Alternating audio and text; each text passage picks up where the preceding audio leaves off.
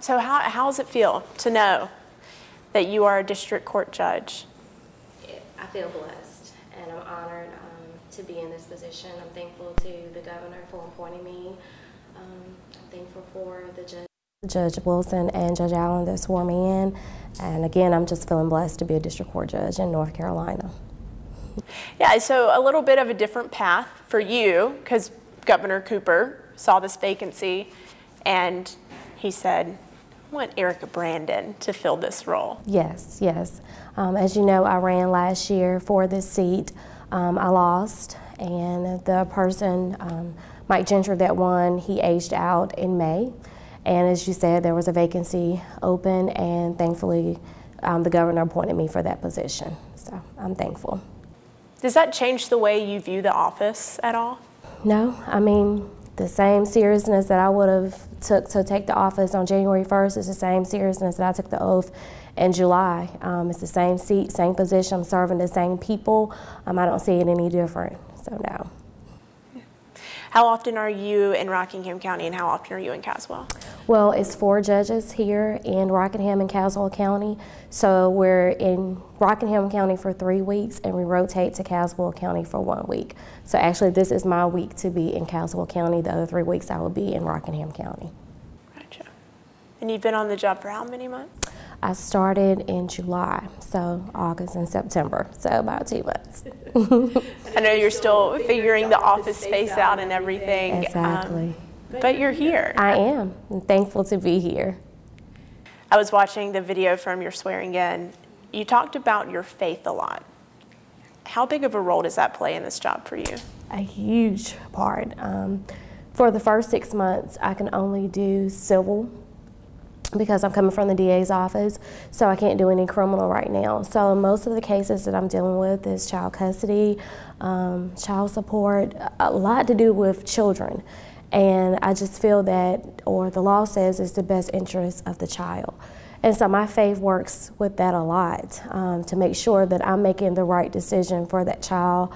I pray about a decision before I make it and make sure, of course, that it's in accordance with the law, but make sure that it's in fact the best interest of the child. And my faith has sustained me through the loss. It has sustained me through the wins. So my faith has kept me grounded and made me the person I am today. Right. Maybe it wasn't in the plan for you to win. Exactly. And so God had a different path and a different plan for me, and I'm just on for the journey. I can imagine it's hard not to think about your own family when you're hearing these family cases, these child cases. Does that ever come to mind for you? It does. It does. I have 2 children. I have a 4-year-old daughter named Justice and a 2-year-old son named Jordan. And some of the things that children deal with, I wouldn't want for my children. So of course I think about my kids when I'm hearing these cases and hearing what some of these kids have gone through. It breaks my heart. So being a mom does come into play with this. Being a female, being a woman, I think comes into play a lot with this. What do they think about this, your family, your kids? I don't know. I know my 2-year-old, Jordan, has no clue what is going on. My daughter knows that I am a judge, and that's about it, because at home, I'm just mommy. The same that I was last year, the year before, that's it. When I'm home, that's who I'm with. I'm with my husband and my kids, and we're just any other normal family watching Sesame Street and everything else. So I'm not judge at home, I'm mommy. So. Different story here. Yes, very different story here. So I like the outlet of going home and being just that mom and that wife. Do you feel the distinction between the different hats you wear, the mom hat, the wife hat, the judge hat, the advocate hat? Do you feel the distinction, or has it almost become one? I think it always has become one, because now that's who I am. I just wear those different hats at different times and in different points during the day, but all of that is who makes Erica. And I just try whatever hat I'm wearing at that particular time to be the best Erica that I can be. So whether I'm wearing the judge hat that day, still being the best Erica, whether I'm being the advocate, best Erica, the best wife, the best mom, and compiling all of that together to make one whole person of Erica that just wears those different hats during the day. A historic position, first African-American female judge in Rockingham County. What comes to mind? Actually, the first African-American period, man or woman. I think every person deserves a position at the table, whether it's African-American, whether it's female, and for children to see that whether you're this little brown boy or this little brown girl, that you can be in this position too. So I think it brings realness and reality to it, to see someone that looks like you in a particular role. And until now, Rockingham County has not had that. So I take that with great stride, I take it with great pride, but I also want to make sure that I make wise decisions and that I do a good job while I'm holding this position.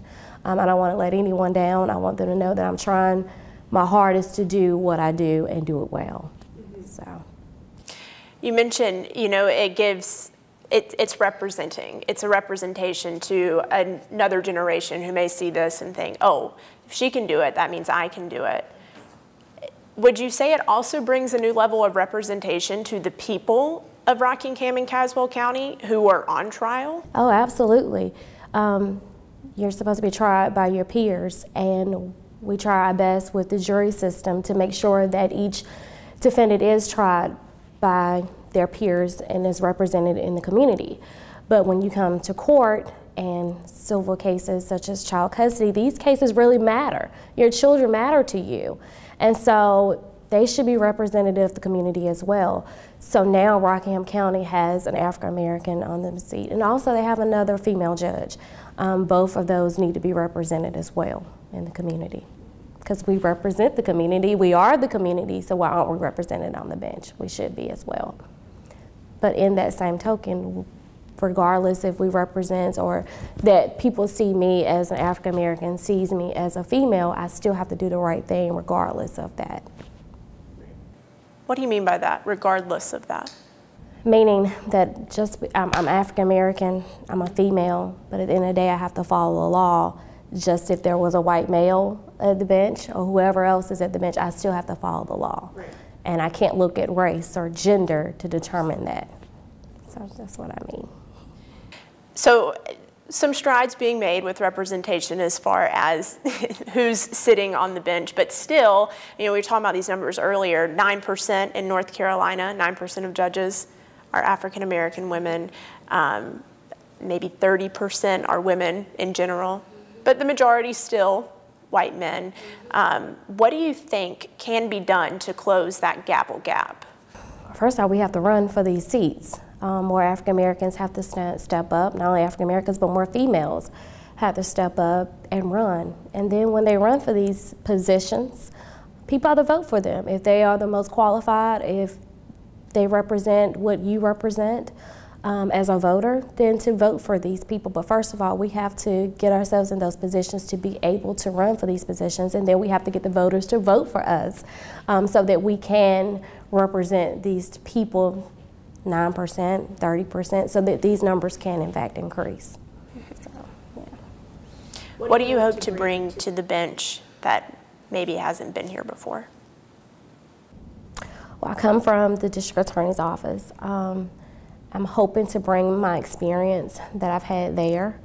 I'm hoping to bring my faith that I have that has grounded me. I'm hoping to bring all of those things, my experiences, to the bench, and hoping that I can see it in a different position or a different light than maybe other judges cannot because of my experiences. And that's what I'm hoping that I can bring that's different. How many years were you with the DA's office? If I had stayed there to October, it would have been 10 years. So I was there a little shy of 10 years. And what were you doing before that? Before that, I worked at a private law firm in Caswell County. And before that, I had just come out of law school. So most of my career has been in the district attorney's office. And law school was locally too? I went to North Carolina Central University. Okay, in so Durham. in Durham. Okay, I was about to say Raleigh, but. Yeah, in Durham, and I went to UNCG for undergrad. Gotcha. I think I got those two switched. That's okay. Where are you from originally? I'm from Caswell County, a very, very, very small place called Milton, North Carolina. So I'm trying to put Milton on the map, yes. Oh, we can do it. We can do it. Yes. Okay. Yes. Very cool. What's next for you? Hoping that I could continue to grow as a judge.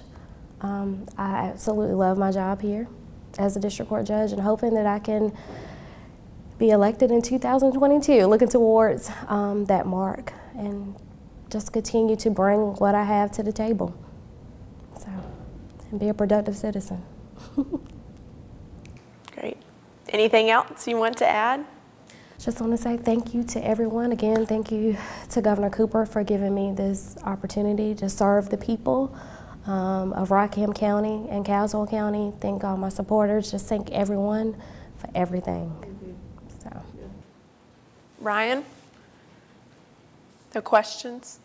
I thought you were keeping the hard balls back there. any of them I need to just scratch because I was so nervous. Oh my gosh, no. So what do you think, I mean, what do you think is like the best case you've ever tried when you were DA, when you were a private attorney? What's like, if someone said like landmark of your career before becoming this judge, what would it have been? It would have been in 2013 when I tried a sex offender. And I guess I shouldn't say sex offender, he's a sex offender now, but he wasn't at that time. He had been charged with molesting his girlfriend's daughter, who was mentally challenged. She was 13, but had the mental ability of a 5 or 6-year-old.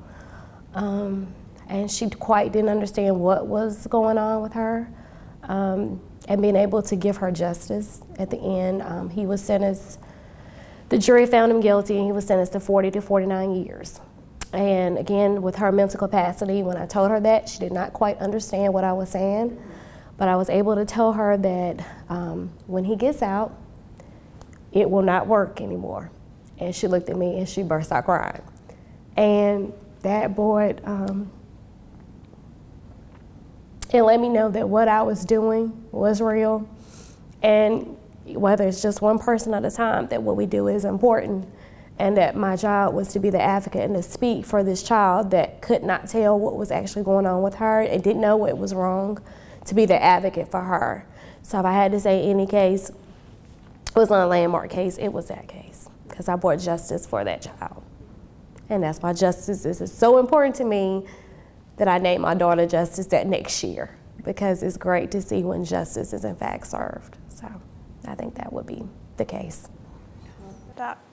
I like everything that you've told me today, but the naming your daughter Justice is like my favorite part of this entire conversation. That's amazing. Yes. Okay. I think we have everything we need. I do have a question. Oh, I'm sorry. You said that you've had challenges along the way. As kids are growing up and obviously they're seeing you in this role and possibly looking up to you, what do you have to say when they come to challenges? And just because ultimately you've reached this goal, you have your next goal. Like, what do you tell the kids that are finding difficulty or finding a problem in the path they're taking for what they want to do in life? Don't give up. You can't. I've realized that every challenge, every time I've fallen, it has only made me stronger, and that each time that I had challenges, it was there for a reason. And when I look back on it, I see why. And it was there to show me that, yeah, you fail, but you can get back up again. You can start back over again. And I look back and I'm thankful for the times I fall. I'm thankful for the challenges, because it prepared me for where I was going and into my next level. So I would just tell that child, that teenager, to keep going, keep striving, keep trying, because you're gonna make it. If you never give up, you're gonna make it. Everybody that has a success story has fallen, has had some downs in their life, but they didn't give up, and that was the difference in them versus someone that never did. They continued on, they kept striving, and if they continue, they will make it. I am a living witness that you can and you will make it. So that's what I would tell them. So.